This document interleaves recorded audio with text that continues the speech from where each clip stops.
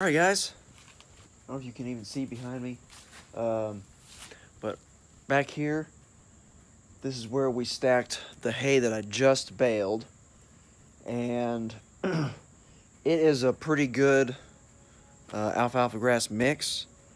So I put it with the first cutting alfalfa Timothy mix. Obviously a lot of that has been culled out. I think I ended up with about 93 bales here after I culled some of the more grassier hay, as well as pulled the ones that were heating a little bit. Once I pulled all that out, we ended up with about 93 bales. So I'll put that with the 85 bales I had before. You end up with 175 bales. So I have someone that's interested in this. They're wanting straight alfalfa. I already sold all my straight alfalfa. So I told them this has more alfalfa than what they normally get. So I'm going to take a couple of bales, throw it in the truck. I'm going to take it over there, give it to them to try, have their horses try. That's good news. They liked the hay and they actually paid me on the spot for all 175 bales. So hopefully they can come get that hay before we start baling this next batch of hay here. Time will tell. Morning guys. We are getting ready to check the tractor out, check the discbine out, get everything hooked up, and cut some hay. Pretty clear outlook on the weather. We get the discbine hooked up, just kind of check it out, get it greased up, and I'm not in a super big rush, simply because there is a lot of dew on, and since I'm not pushing it on that outlook of the weather, at least, no. Who knows what that becomes, but there is a lot of dew on the ground, so I'm just kind of letting that burn off, and I'll cut hay whenever I get to it, which is kind of abnormal, really.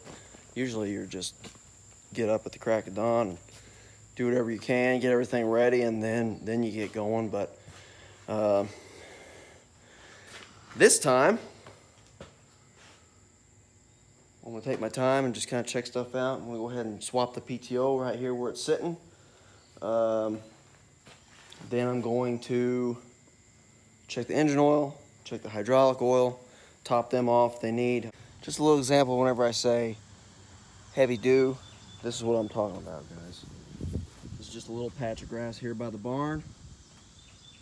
You can see how wet the lawnmower tires are. I literally just drove it from here to here, but you can actually see the water just sitting on the grass.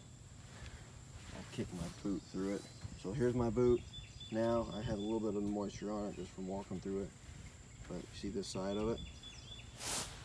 You see the water just pour off of it. Heavy dew.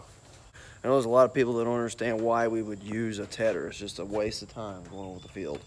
Well, for us, when it's high humidity, you can't really even get the hay dry where it needs to be, no matter how much time you give it, no matter how much you ted it. But without tedding it and being able to fluff that up and mix it around and get the hay off the ground, it doesn't even get close.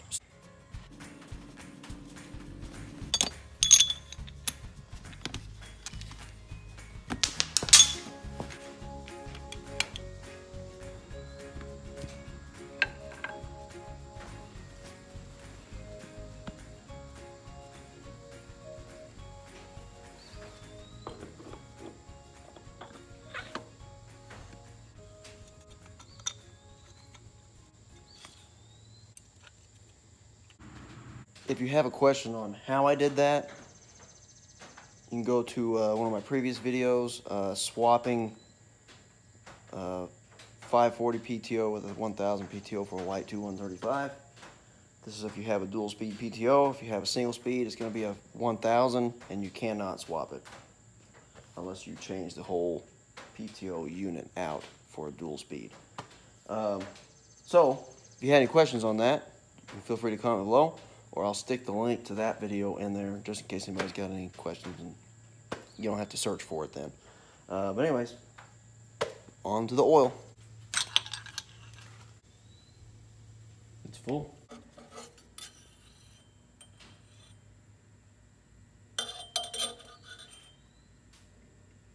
It's on the add mark. And then the dual speed, or hydraulic shift, I should say. Dual speed's a Ford thing. Hydraulic shift right here. Reach in here and focus. It's full and clean. Fluids are good with the exception of the engine oil. So we're going to top that off, and then we'll pull the tractor out, top the fuel off, get the discbine.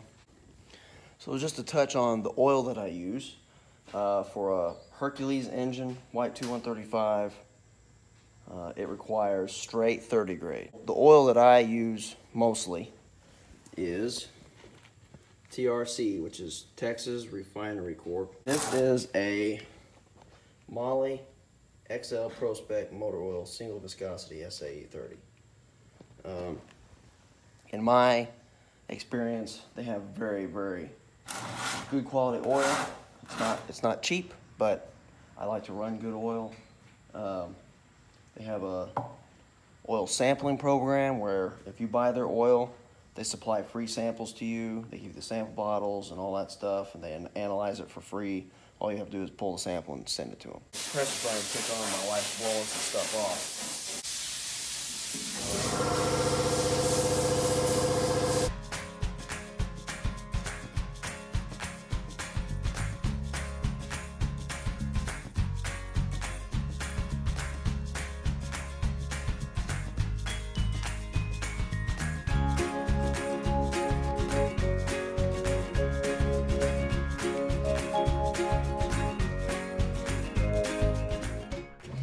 Add some Kool-Aid to the tank.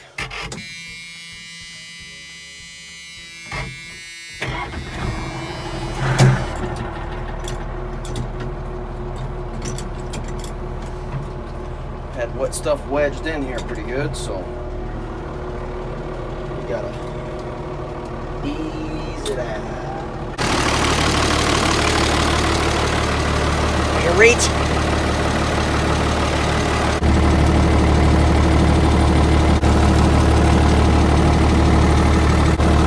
I don't know who in their right mind would not carry a pocket knife, but they have so many uses. The air's actually working. Now, as soon as I get going and things get hot, it'll stop working. Oh, saw our first movement on the gauge. Let's watch it. Here we go.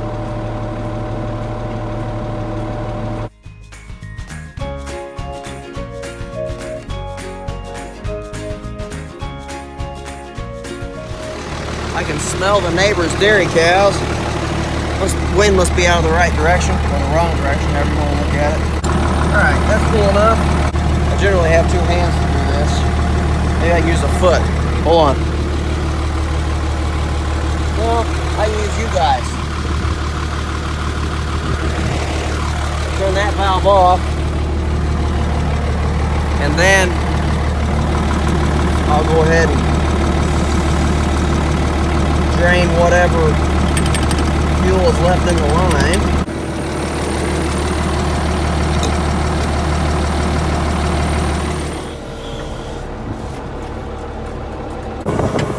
There's all the moisture on my tires. That much due, and it's 12:30, so it's not like it's 8 or 9 in the morning.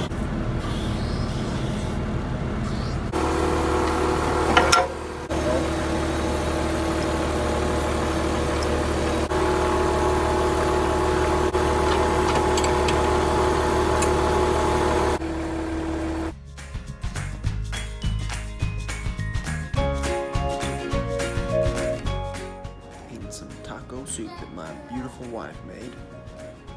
You know what taco soup is? It's like stuff with cheese, sour cream, and big old boy is walking around.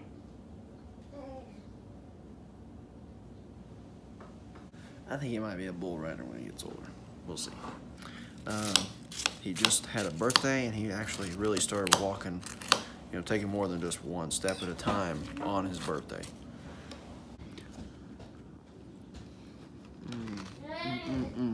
All right, guys. Can you say late start?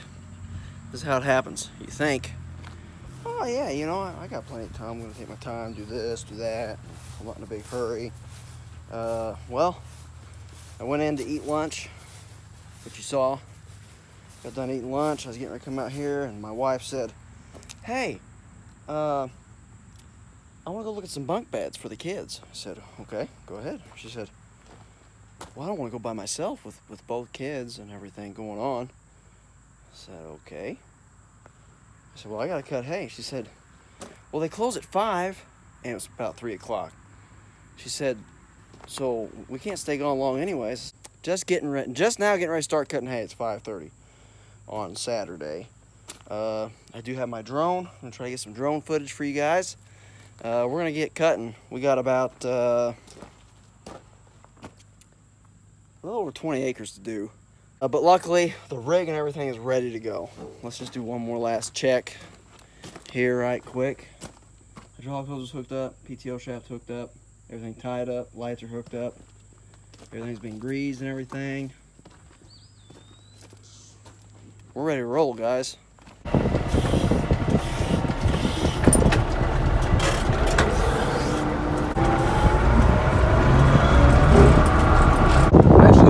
Teff first, but since I got to drive through here anyways, I'm gonna go ahead and start mowing here, and come out back there. So I'll just have one swath cut here. But so this is probably the last field that I cut.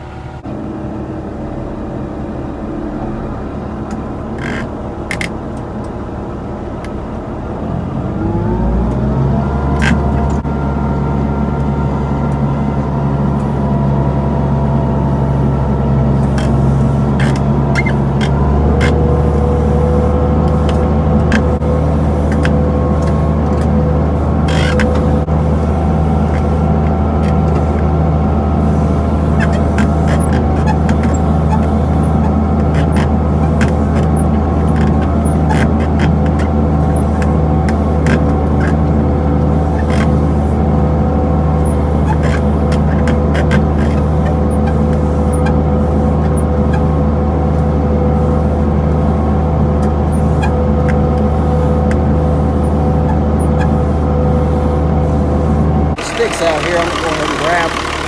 And it's not giant, but it's not like it's just a twig. Oh my goodness, guys. It's a thing of beauty, really. It's a thing of beauty. Look at that. Look at that. Oh yeah. Oh, oh,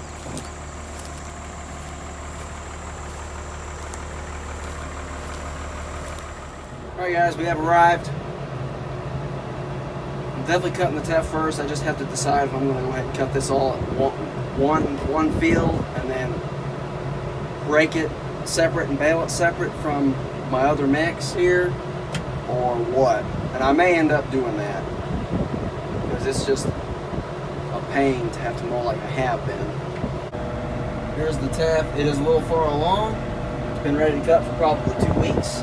So it's got some seed heads on it. You can see it's a little bit yellowish here. Didn't get as much fertilizer on it. But you can see where it's a lot greener out there. Got more fertilizer. All right, limb number 2 already.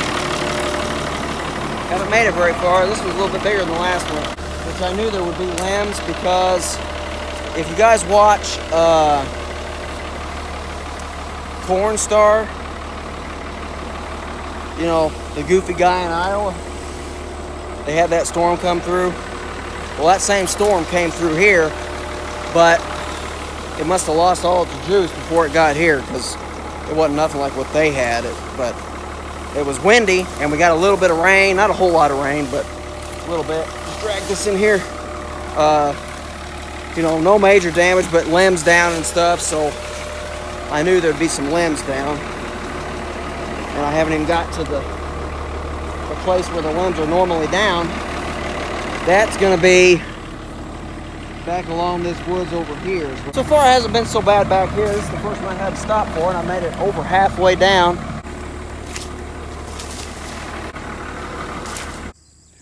So I'm walking down here. Haven't found too much out in the field, but I wanted to point it out. This is the stuff I'm concerned about. This bigger stuff.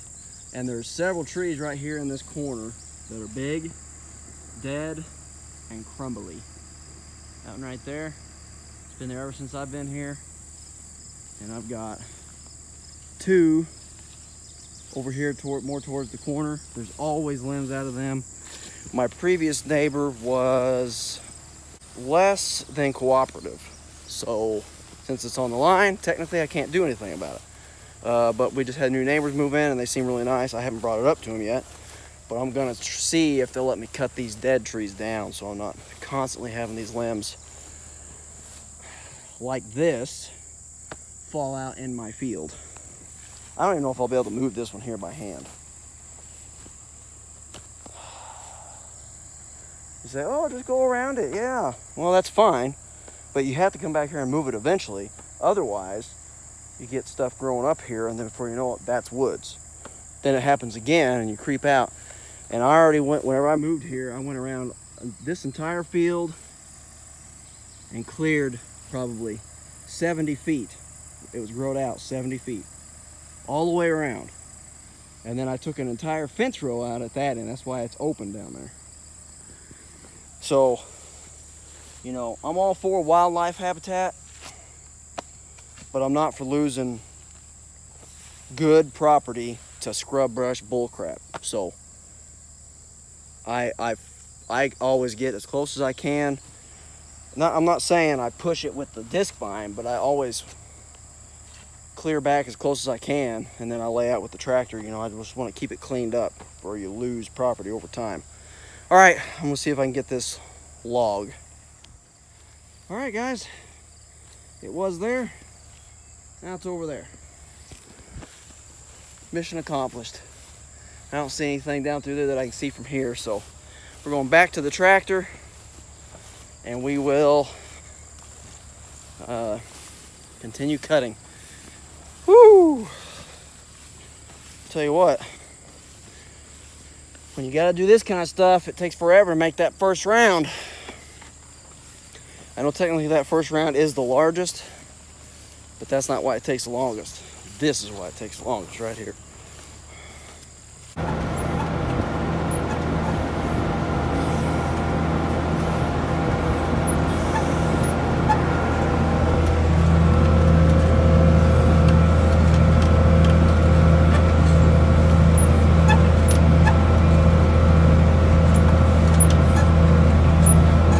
Well, away from the woods, where I can step it up here a little bit.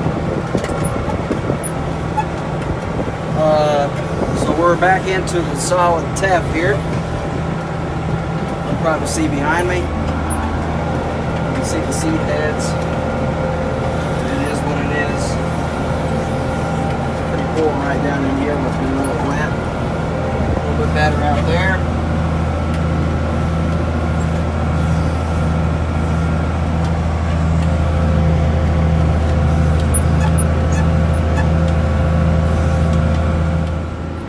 You want to know how old a skunk has to be to spray? Because I saw what I thought was a rabbit. No, it turned out to be a skunk. He's right out here in front of me. And I really don't want to hit him because if he's old enough to spray, he's definitely going to spray when he gets hit. And I don't want my hay stinking up like crazy. That'll ruin that batch of hay that's right in there. I thought it was a rabbit at first, but see that grass moving out there. If they can get away from me enough, maybe they'll be gone by the next time.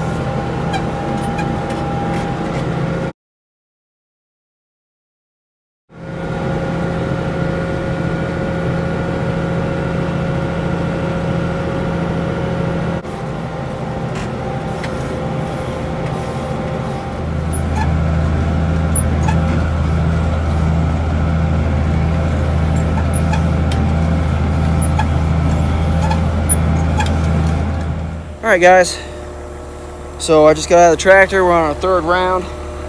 As you can see, 3 here, two over here. I wanted to show you, it's 6:45, almost 7 o'clock in the evening. Just how wet it is. It is soaking wet down in here. The ground is wet. There's still spots with some water standing.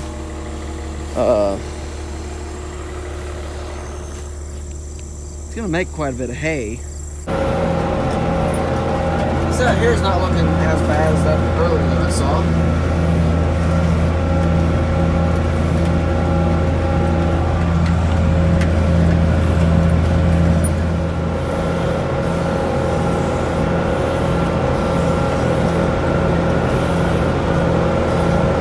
Alright, so what I'm doing now is I'm going ahead and doing my back cut, which I typically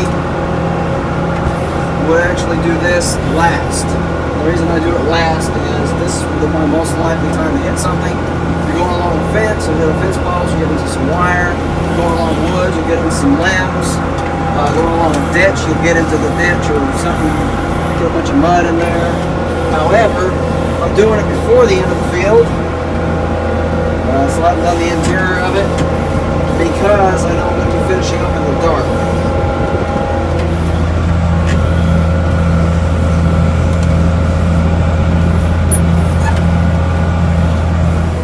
Once I'm done with this, I'll just have straight shots on the interior. Like I said, typically I would do 5, which I've done, and then I'd go ahead and do the interior, and then I'd do this last, just in case I hit something out here. Then at least I'm broke down after I have everything cut. Alright, I want to put you guys down so I can keep an eye on sticks and stuff. Alright, we got to move this one last limb here. This is the one that I missed just around the corner, the first one, or the second, third, I don't remember which one it was. Decent size oak. Definitely don't want to run that through there. Of course, you're not going to. It's easy to see. Alright. I need both hands for this one. Got him. What we're talking about. There he is. Back to it. Honestly, the first round or two, first outside 2 rounds are the worst. I guess if you got a nice square 40 or 80 or 160 or whatever it is, and you're out in the middle and you got farm fields all around you, it wouldn't matter. But here, we don't have that luxury. We're always up against the woods, up against the tree line, up against a fence row. So it is a pain, but what we got. Big old boy came out to ride a few rounds with me. He loves riding in the tractor. He loves the steering wheel, but whenever we're moving, look at how good he does. He says, I know something's going on, and I don't need to be touching that thing because Daddy's got it under control. But he pays really good close attention to what's going on so we can learn.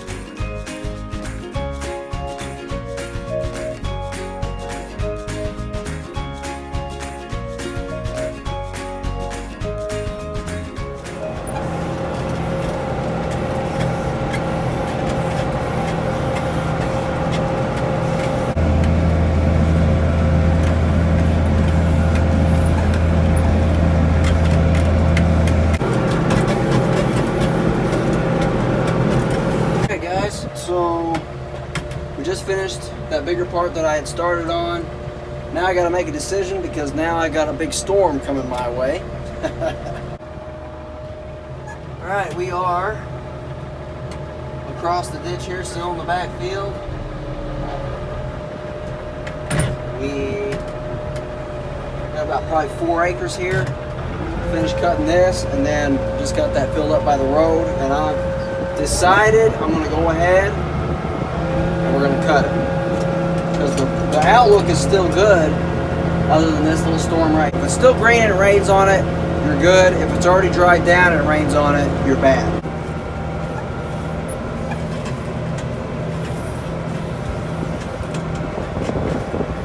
I'm sure you can see that lightning. It's a little counterintuitive to be out cutting hay while it's lightning.